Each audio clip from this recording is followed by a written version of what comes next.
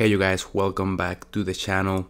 Today of course we're gonna talk about Bitcoin, but we are going to do something a little bit different. This is a simplified chart where we have a rising wedge. This one is slightly different from the other one I have because this one takes as support the most extreme point of support, and we tie this back to the beginning of this uptrend, and we are right now just sitting at support. Also check this out, because last time we got a correction similar to this one, we only spent one candle below the 50 moving average. This one, half of it is still above it, so we can't count this one, but this green candle is completely below the 50 moving average. We're right now getting the second weekly candle below the 50 moving average. It is only Wednesday so far, so there's still a few days left before this candle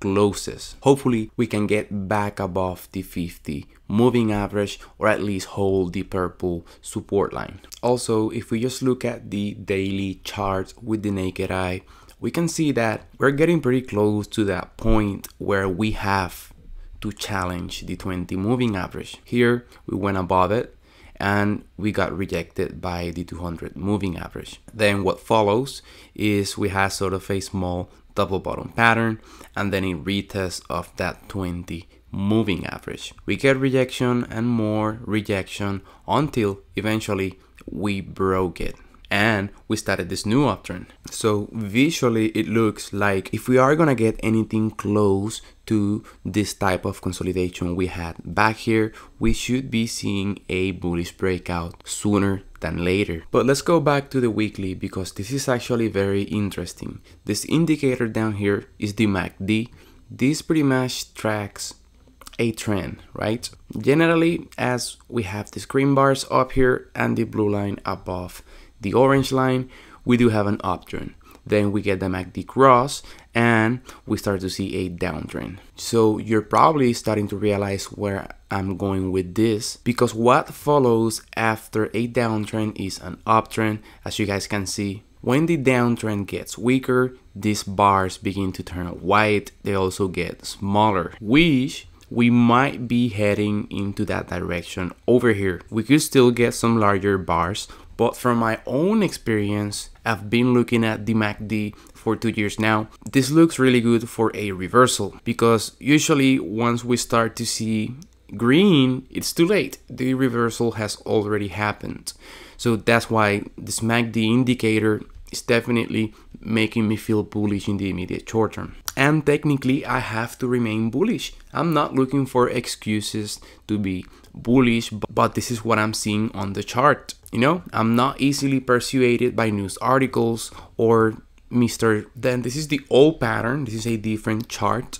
I'm still using this pattern, but here on the MACD, what we can see is that out of this yellow falling wedge, we've had a lot of consolidation in the MACD. This has lasted quite a bit, and even after we got some of a green wave on the MACD, that did not do much to the price. What I get out of this is that this downtrend is definitely a bit overextended. And check this out. These are the 3 falling wedges we've had so far. We had this one in the first correction.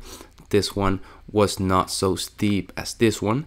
Then we had this second falling wedge right at support. This one was a little bit smaller, and this one is the biggest one yet. This has been a long time of consolidation. From the top to now, we have about 90 bars, so that is pretty much 3 months of consolidation. Definitely something that can crush hopes and dreams. But you guys have to remain rational at all times.